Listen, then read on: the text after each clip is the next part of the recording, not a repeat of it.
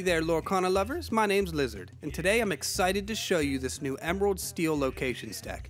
I've had so much fun playing with this deck over the course of the last week. I've had really good success with it, and I do think you guys are going to enjoy this one. So, before we get into it, please guys, for me, subscribe to the channel and leave a like on this video. Thank you so much. Now, let's get into it.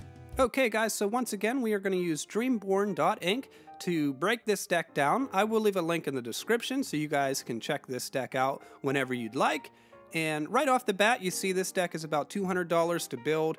Now sadly, there's not really a whole lot you can do to change that price at the moment. This Usula is really the reason why this is so expensive. You're going to need 4 copies of her, and she's sitting at like 30 bucks, and she really does... she's the powerhouse of this deck. Without her, it's going to struggle quite a bit.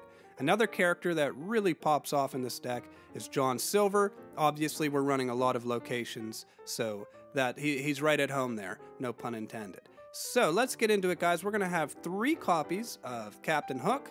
This is such a great 1-drop. We're going to have 4 copies of Flynn Rider, and this card's excellent when paired with Prince John, because he is going to allow you to draw a card when your opponent discards a card. And let's have a look at Prince John real quick. This card's incredible. He has Ward, so he's hard to deal with. You don't really ever want to exert him unless you're getting to a point in the game where you have a lot of the card draw you would need, and you're really just trying to close out the game. So in the beginning games, though, you are leaving him up a lot, like I said, and his ability is great whenever your opponent discards 1 or more cards.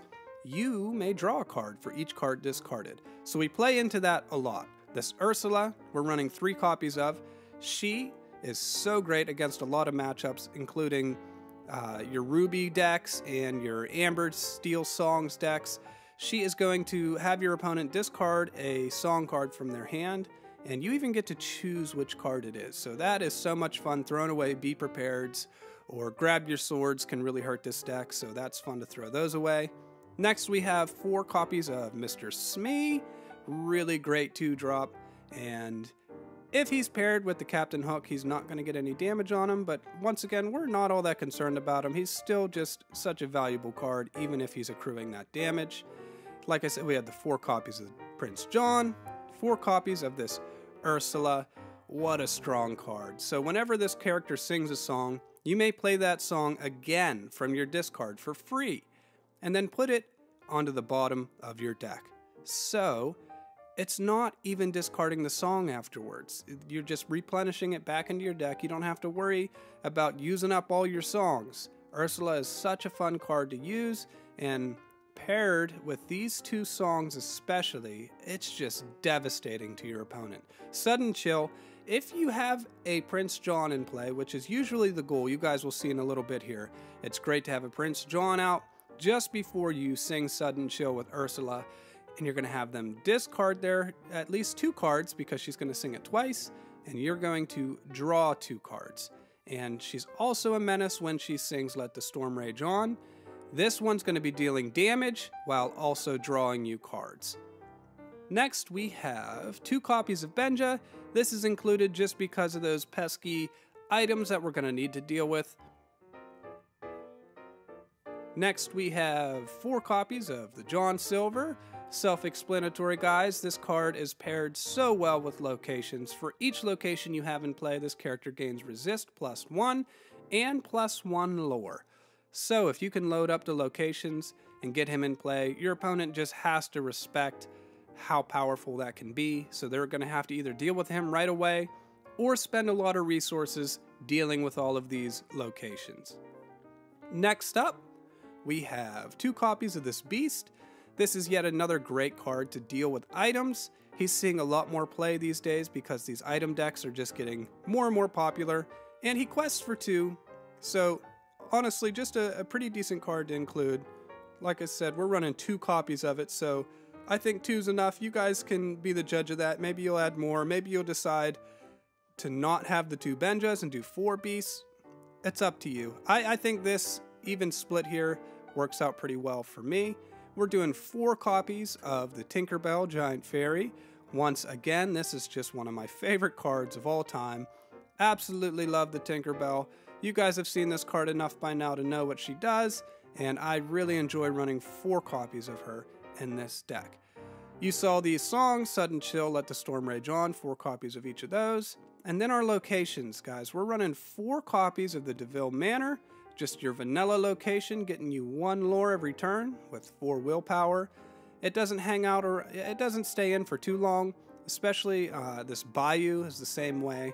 It doesn't really stick around for very long, so you really have to use your best judgment when you start playing these locations. If you have nothing else to play for your 1, 2, 3, 4 curve, sometimes it is fun just to get the locations down.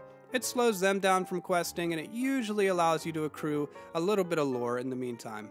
So we're running 4 of the DeVille Manor, 2 of the Bayou, and then 4 Nottinghams, another vanilla location. And then we are running 3 Cusco's Palace. I don't ever find myself actually utilizing the effect of this location, just at 7 willpower. Helps it stick around a little bit longer, and once again, the John Silver synergy is incredible with these locations. And then 4 copies of Fang. This is the best location in this deck. I do find myself utilizing this the effect of this location. So when you move a character here, it gains ward and evasive. This is awesome for your Usula to move her here and continue singing songs. She's just way harder for your opponent to deal with. And also, you're gaining 2 lore every turn that this sticks around.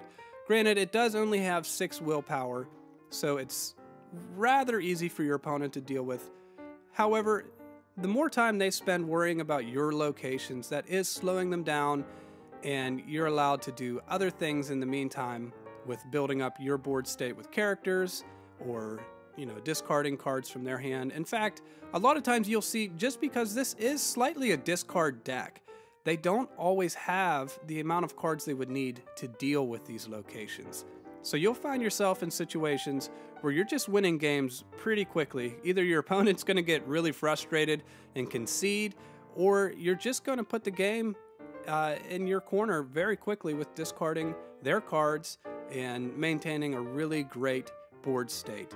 So the tempo's good, and you just have a lot of things going for you with this deck. And quite honestly, guys, this is decently easy to pilot. You're still looking for your 1, 2, 3 curve. You really always want to have this Usula in your opening hand. It's nice to have Prince John in your opening hand. The ideal play for me is to have Captain Hook on 1, a Flynn Rider on 2, or potentially an Usula on 2, depending on your matchup, and you want to discard a song card. However, that's your discretion. But Captain Hook, Flynn Rider, and then Usula.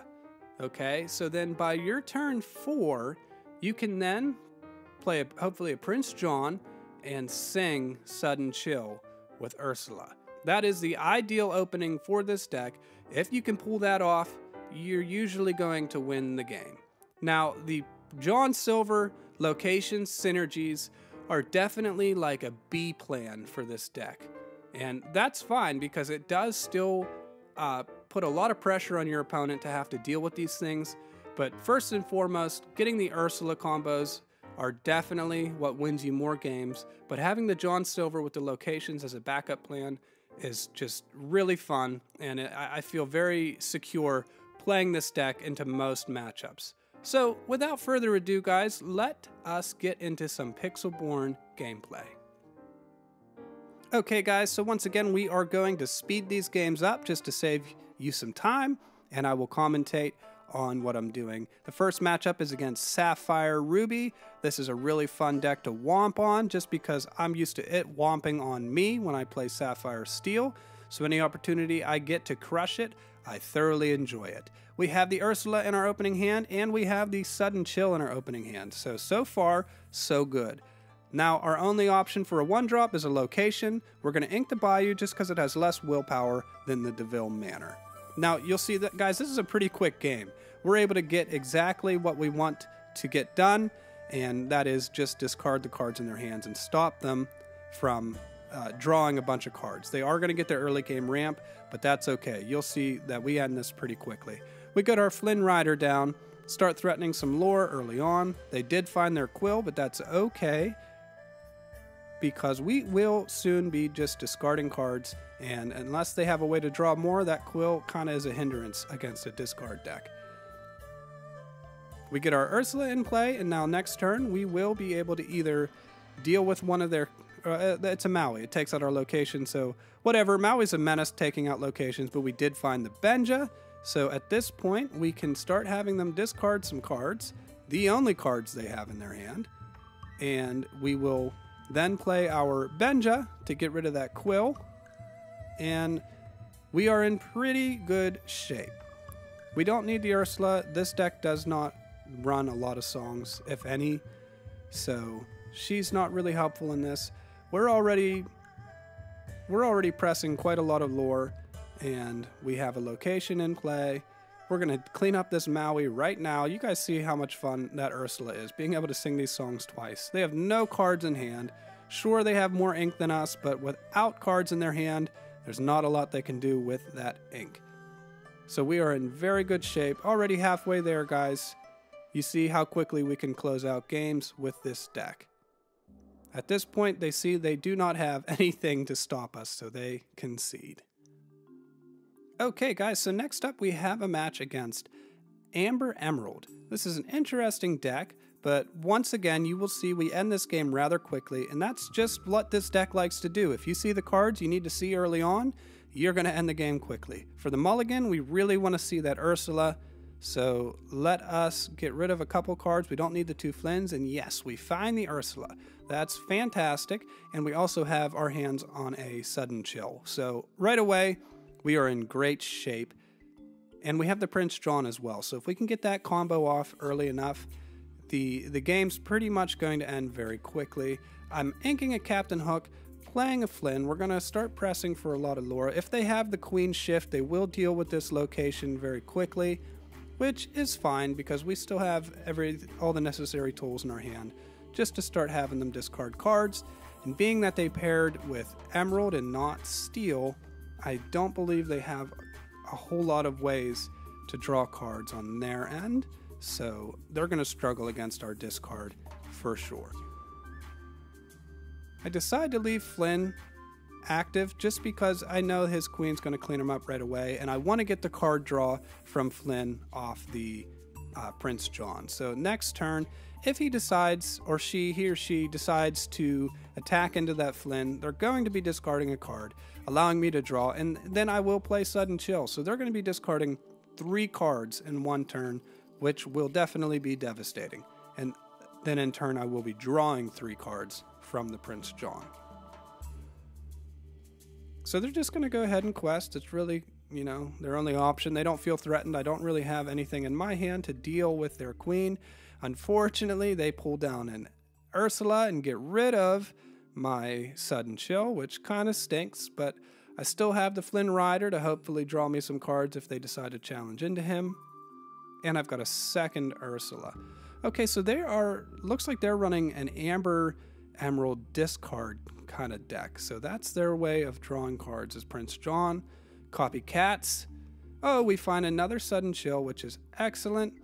Pop the Ursula back down, and I could just hard cast this, and I do choose to do that just because I need to slow them down. At this point, things are decently even, and I know they're just going to keep discarding cards from my hand, so it's just we're going tit for tat, throw them the well played. And now we're in a great position. We can start cleaning up their problem characters, which is definitely this queen. She's able to quest and have other characters challenge into you, and they won't receive any damage. We find 2 locations. It's going to be hard for them to deal with those now that I got rid of that queen. Nice to see that Sudden Chill go into the ink. However, I have no cards in my hand anyway, so that was definitely the right choice for them. And they're not going to get the effect off that Ursula. But we do find the Let the Storm rage on, and we're going to draw some cards off this. We draw into another Storm, which is awesome. Let's go ahead and use that. Really start to clean up their side and just press more lore. So guys, we're in a great spot right now. and they didn't get what they needed, and so they just conceded. Next up, we have a game into Amber Steel songs. So for the mulligan, we find our Usula early on, which is great. We don't need the John Silvers just yet because we're not going to have the locations. He's more of an endgame character, or mid to endgame character if you can load up locations all in one turn. And we find a second Usula and a Prince John. So far this is going all right. We didn't have the one drop, but that's okay. We do have the two Usulas and the Prince John, and we will then try to discard some songs early on. See, they've got 3 songs in their hand, and I definitely wanted to get rid of the bare necessities because we really value our songs as well, and we can't have them discarded.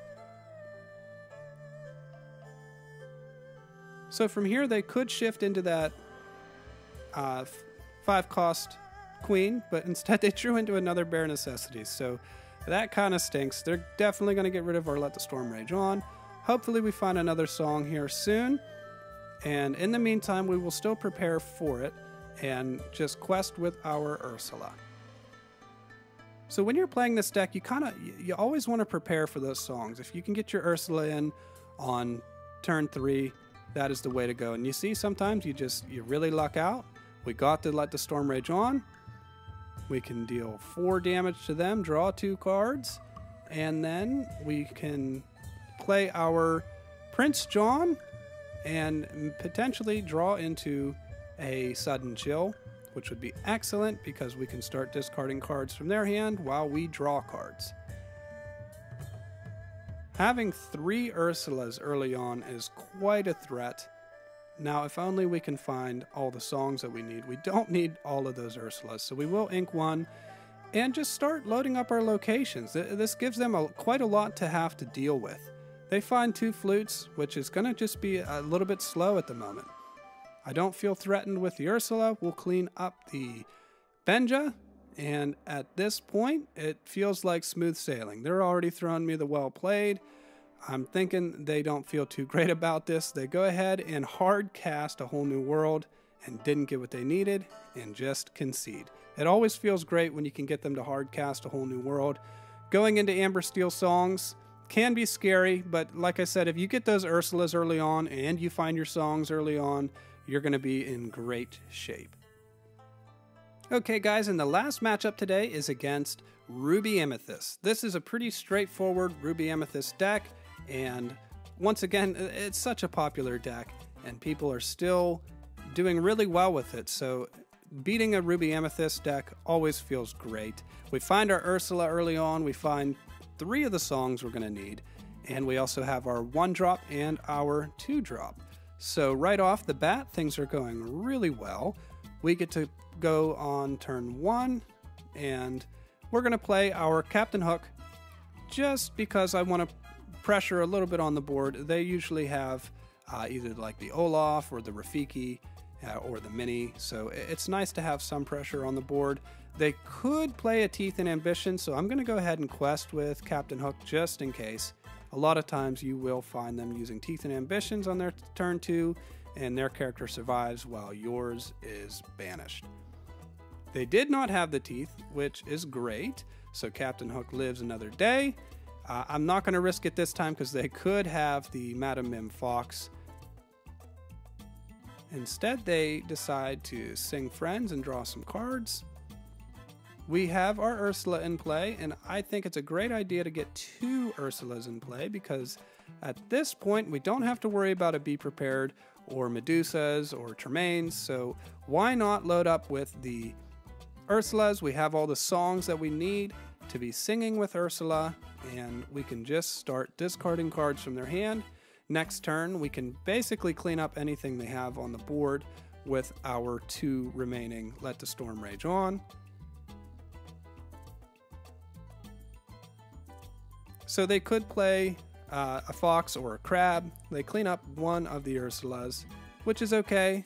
We still have our second one, and we can sing the Storm and deal with this Crab. So before inking, sometimes it's a good idea, if you have any kind of card draw, to use that first and then decide what you want to ink, just because sometimes you can make a mistake and ink the wrong thing. And it's just always best to see all of your options before making a decision. At this point, they have nothing to bounce for a fox, so I'm not worried about that. I go ahead and quest with everything. They find the rabbit. That's fine. They can draw cards.